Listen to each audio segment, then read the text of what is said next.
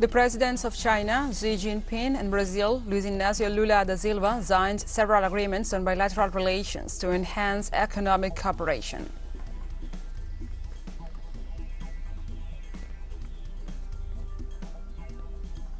In France, Constitutional Council, which will rule on the constitutionality of the pension reform forced through the President Emmanuel Macron, as authorities expect more and stronger protests against the bill.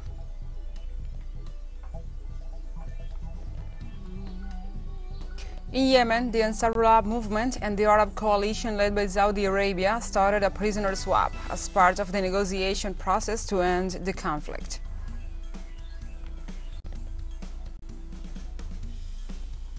From the headquarters of TeleSUR English in Havana, Cuba, this is From the South.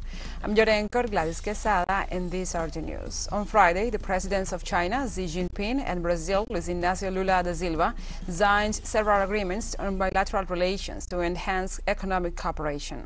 The agreements cover a variety of areas, such as tourism, food, environment, science and technology, aerospace, finance, among others. As part of his talks with his Chinese counterpart, Lula called for the creation of financial mechanisms outside the dollar area to counteract organizations that grant extortionate loans to developing countries. As part of his agenda, the Brazilian head of state intends to propose a plan for a peaceful solution to the conflict in Ukraine, as Brazil is a neutral country on the conflict. Lula's visit to China, the third one as the president of Brazil and the first during his current term, precedes the 15th meeting of the BRICS group made up by Brazil, China, India and Russia, to be held in August 2023, which, according to Lula, will see the return of Brazil to the current economic and political panorama.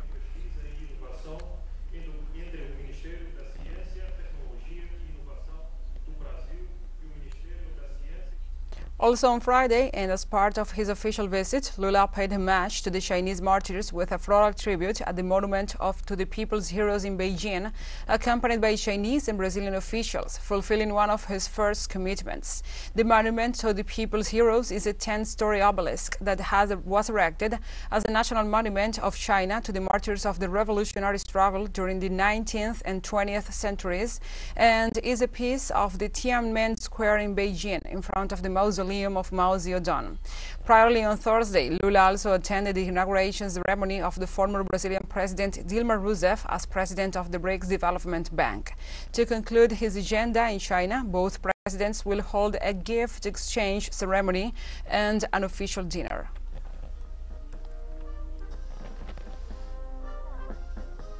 We move on to other topics. In Venezuela, revolutionary forces commemorated the 21st anniversary of the popular victory against the coup d'etat carried out against the government of President Hugo Chavez. The mobilization was led by Venezuelan President Nicolás Maduro. During his speech, the president commemorated the actions of the Venezuelan people during the events of April 11th, 12th, and 13th, 2002, stating that it was the civil-military police union that wrote one of the most glorious chapters in the history of the country. At the same time, President Maduro called on the citizens to continue leading the revolutionary process and strengthen the popular organization in the fight against corruption.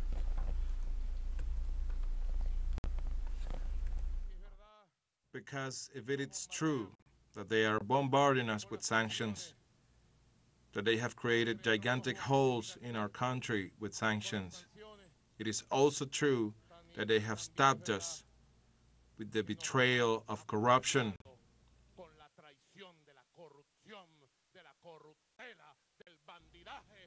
banditry, and the emergence of mafias that have stolen the wealth of the people. Stabbing us in the back. They're nothing but a bunch of traitors and corrupted mercenaries, and there must be justice and an iron fist. Whoever falls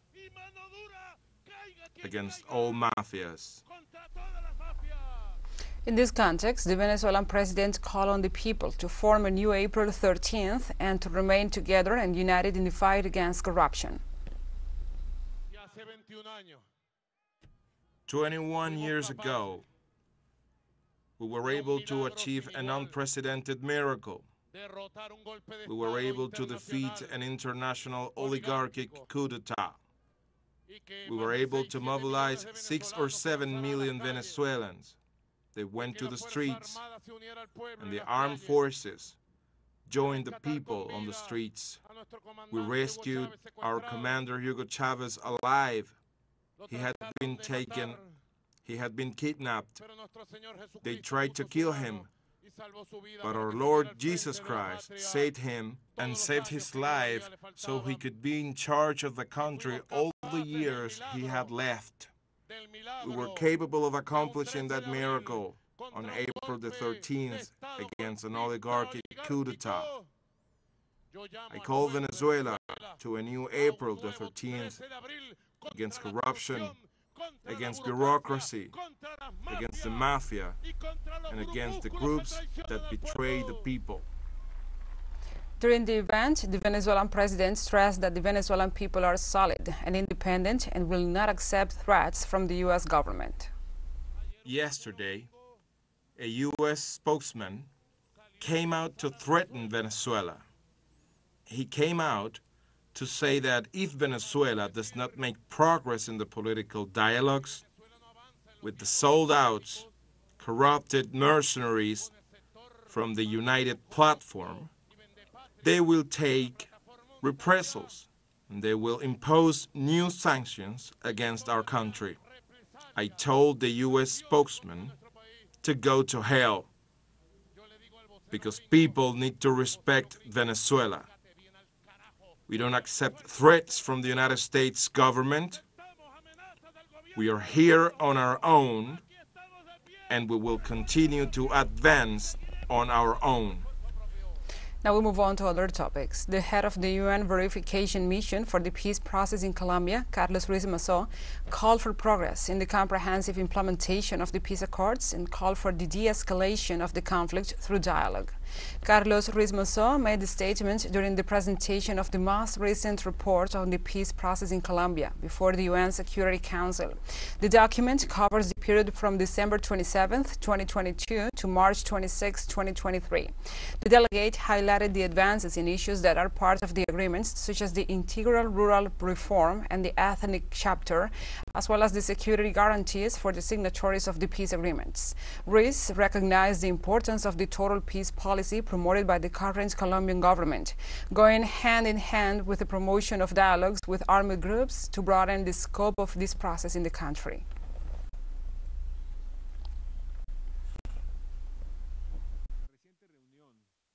The recent meeting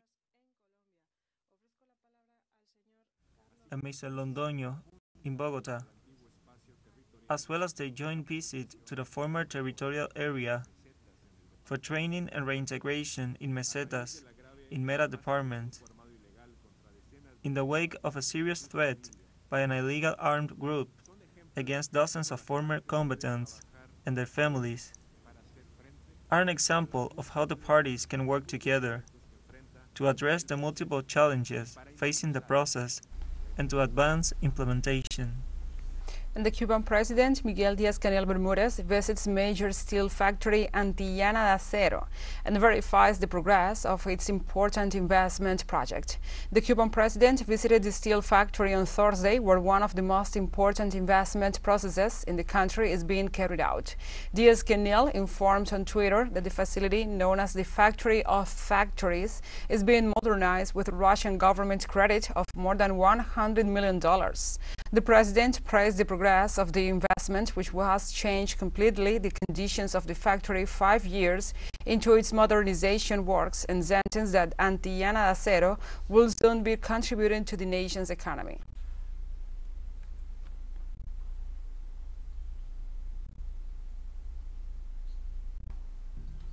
Let's take a short break. But first, remember you can follow us on our TikTok at TeleSUR English, in which you will be able to see news in different formats, news, updates, and more. Other stories coming up. Stay with us.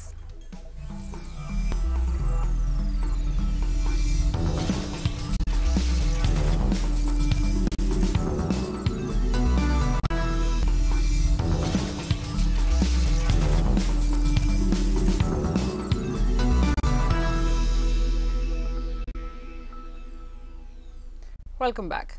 On Friday, the French remain expectant ahead of the imminent decision of the 9 members of the Constitutional Council, which will rule on whether the popular or the unpopular pension reform is totally or partially valid, or if it must be censored. The Constitutional Council will determine whether the reform complies with the principles of the French Magna Carta, in addition to ruling on whether or not to call a referendum on popular initiative on the rule imposed by President Emmanuel Macron. Meanwhile, a day of tension is expected in the streets, and security forces are already deployed in several landmark locations. On the eve of the 13th day of protests against the pension reform, crowds gathered in different parts of the country.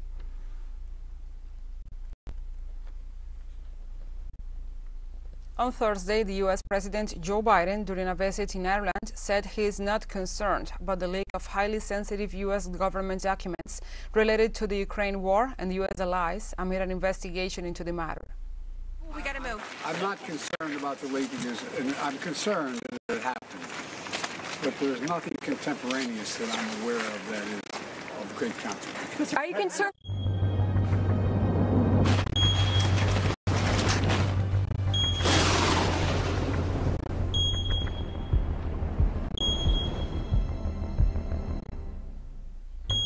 Now we move on to other topics. In the United States, torrential rains drenched much of greater Miami, leaving cars stranded and forcing the closure of schools and Fort Lauderdale's airport until at least Friday. The National Weather Service said the downpour on Wednesday dumped 635 millimeters of rain in 24 hours on Fort Lauderdale, a coastal city of 180,000 people.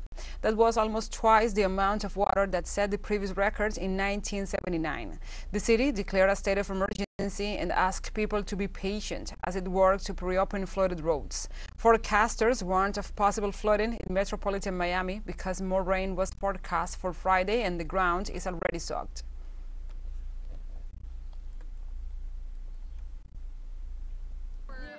We live in this street and everything is flooded. We live more than 40 years and never happened. So we have like 14 inches inside the house everywhere, up to the bed. And it's unfortunate, but we have each other. We're renters, so thank God, and I feel bad for our homeowner. He's been great through this, but our plan of action is to evacuate. We can't stay in there, E. coli risks, all that. Literal poop in the water, can't live in there. In the United States, the FBI have arrested a 21-year-old Air National Guardsman in Massachusetts suspected of being responsible for the leak of U.S. classified defense documents.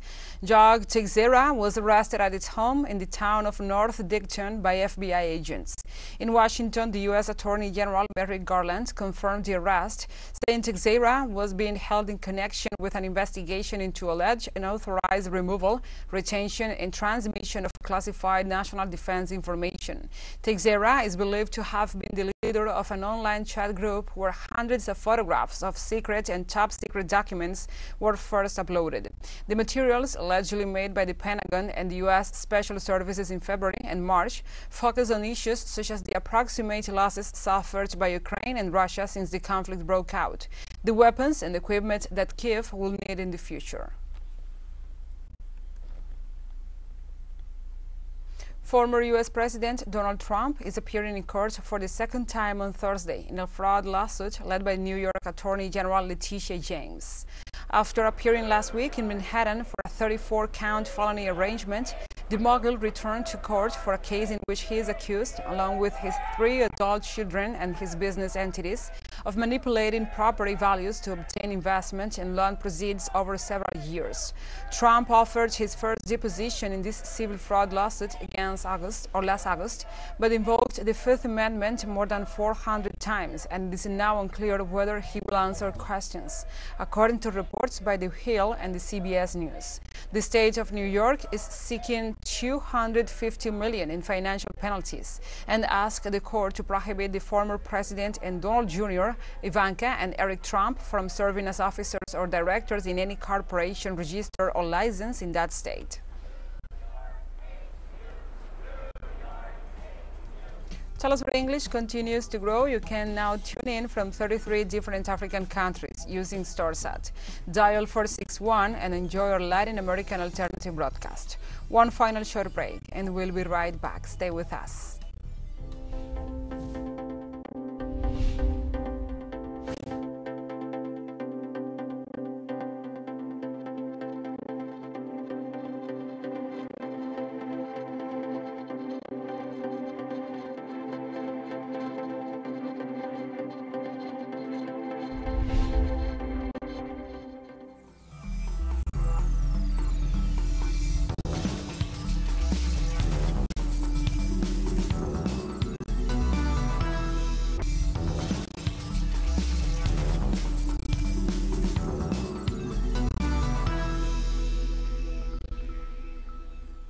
Welcome back to From the South.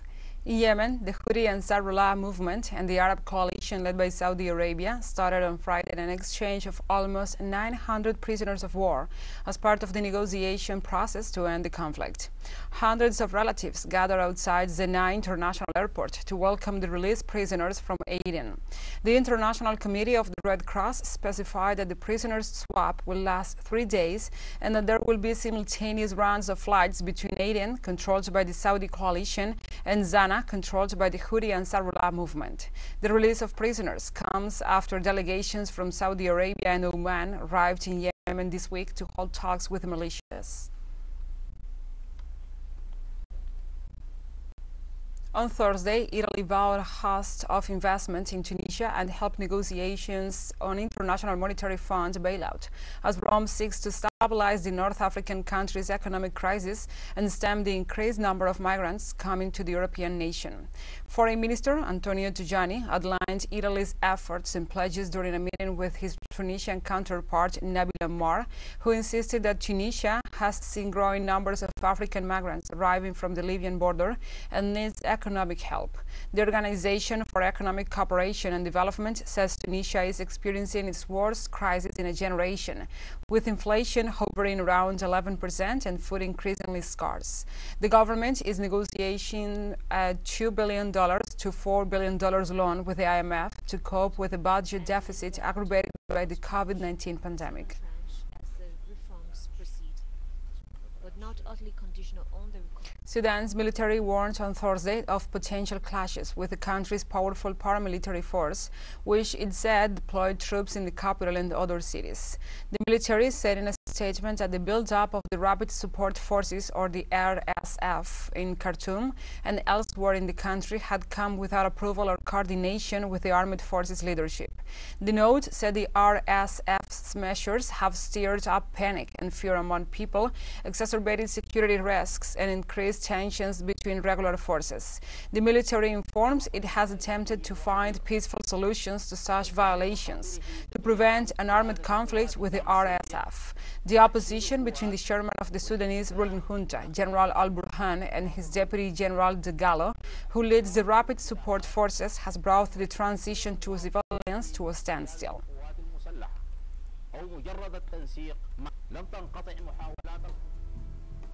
And we have come to the end of this news brief. But remember, you can find this and many other stories on our website at telesurenglish.net. And also, if you feel so inclined, please join us on social media for all the latest news. We are on Facebook, Twitter, Instagram, Telegram, and TikTok. For TeleSUR English, I'm your anchor, Gladys Quesada. Thank you for watching.